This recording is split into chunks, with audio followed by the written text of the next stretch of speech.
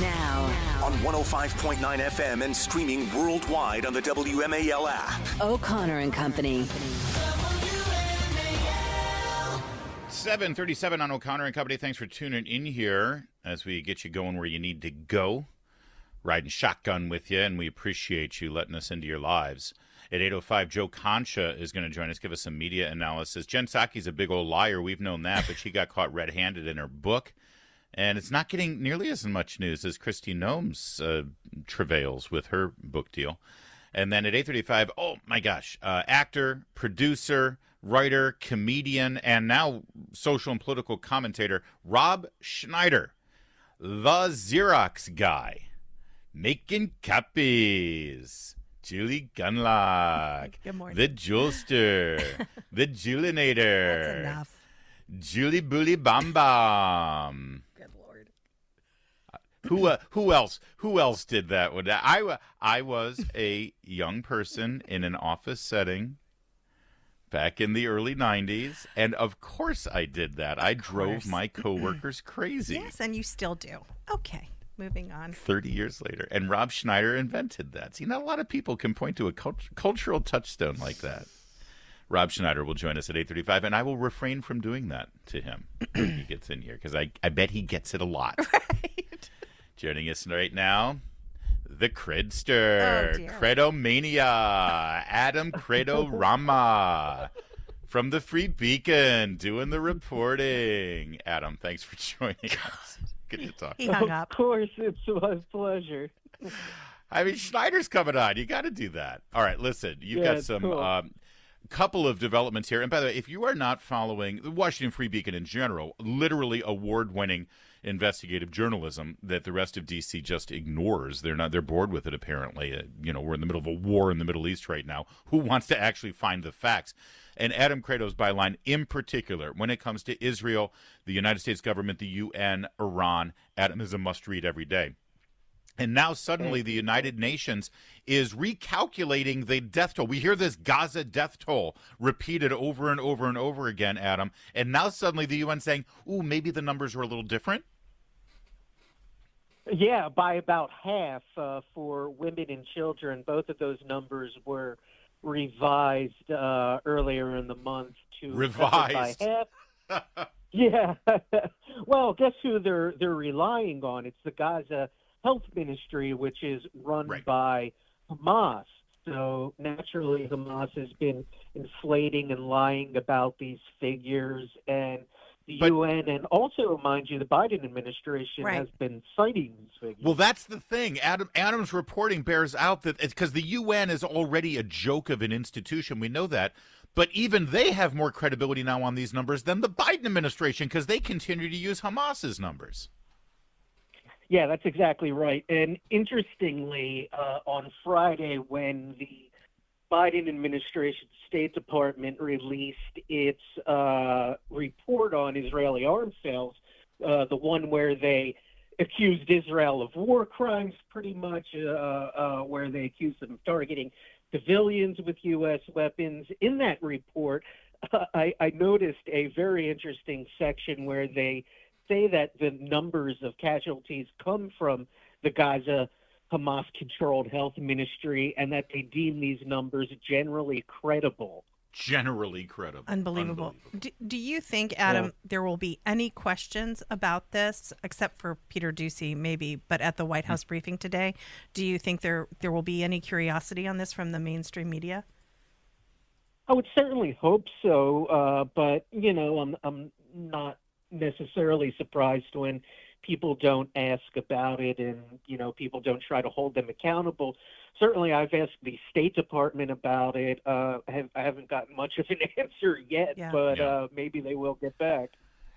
Adam, your reporting is also, again, spot on. Adam Kredo over at Washington Free Beacon.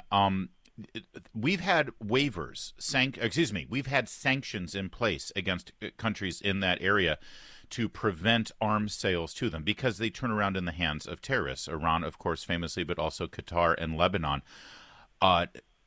The Biden administration issued a waiver to those sanctions last week, allowing arms sales to those countries. And then that was right before they halted the shipment of arms to Israel, our friend and ally.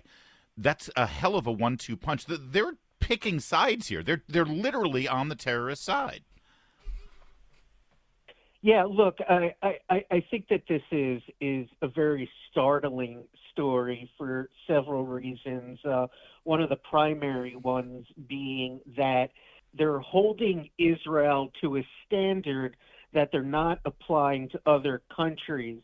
They're allowing arms sales. And by the way, these sanctions are on countries for their boycotts of Israel. Because they enact economic boycotts of Israel, we hold up arms sales to them.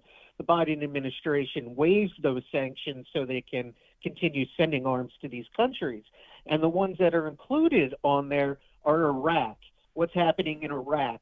Iranian proxies are attacking U.S. forces, attacking Israel, attacking our allies. Qatar hosts Hamas. They host their top leadership. They're one of the main financial hubs for Hamas. Lebanon, Hezbollah controlled. Hezbollah, of course, funded and directed by the Iranians. So again, like everything in the Middle East and with foreign policy, these are puzzle pieces. We have to look at the holistic picture here. So while they're holding Israel to a standard that certainly nobody could live up to, let alone the U.S., right? If the U.S. was waging this war, they're waiving sanctions for countries that have direct ties to terrorism, direct ties to the Iranians, and that, of course, would be using arms that the U.S. would sell them for things we probably wouldn't want them to do. Adam, I also wanted to ask you, they're not only withholding arms and missiles and ammunition, but it turns out that they're withholding intelligence on the whereabouts of Hamas leaders. Can you tell us a little bit more about that and if they've backed off of that? I mean, are our intelligence agencies still withholding important information from the Israelis? Yeah, it's actually pretty craven because the reports that I've seen indicate that they're trying to leverage this for Israel, right? The Biden administration doesn't want the Israeli government to launch a full-scale incursion into Rafah, a neighborhood in the Gaza Strip, one of Hamas's last remaining strongholds. Israel feels the need to go in to fully eradicate the terror group. Obviously, the Biden administration has been lobbying them not to. This is the reason that Biden has held up arms sales and threatened future arms sales to the Israelis. So I think looking at this here, the threat of intelligence is really a piece of the leverage that the Biden administration is trying to use again to stop Israel from fully eradicating Hamas. All for the sake of winning Michigan. Yeah. One district in Michigan, Rashida Tlaib's district. She represents Palestine there in the United States Congress, apparently. Hamas. No president has stood stronger with Israel than Joe Biden. Really? That's Jake Sullivan yesterday. Oh, by the way, not uncoincidentally, today is the 6-year anniversary of President Trump moving the embassy from Tel Aviv to Jerusalem. Adam, I remember everyone's hair on fire saying that was going to unleash hell on the world, but it seems like that was the right move to make. Yeah, well, what did it lead to? It led to actually newfound peace in the Middle East when they finally did the Abraham Accords that did peace with the UAE and other countries in the region.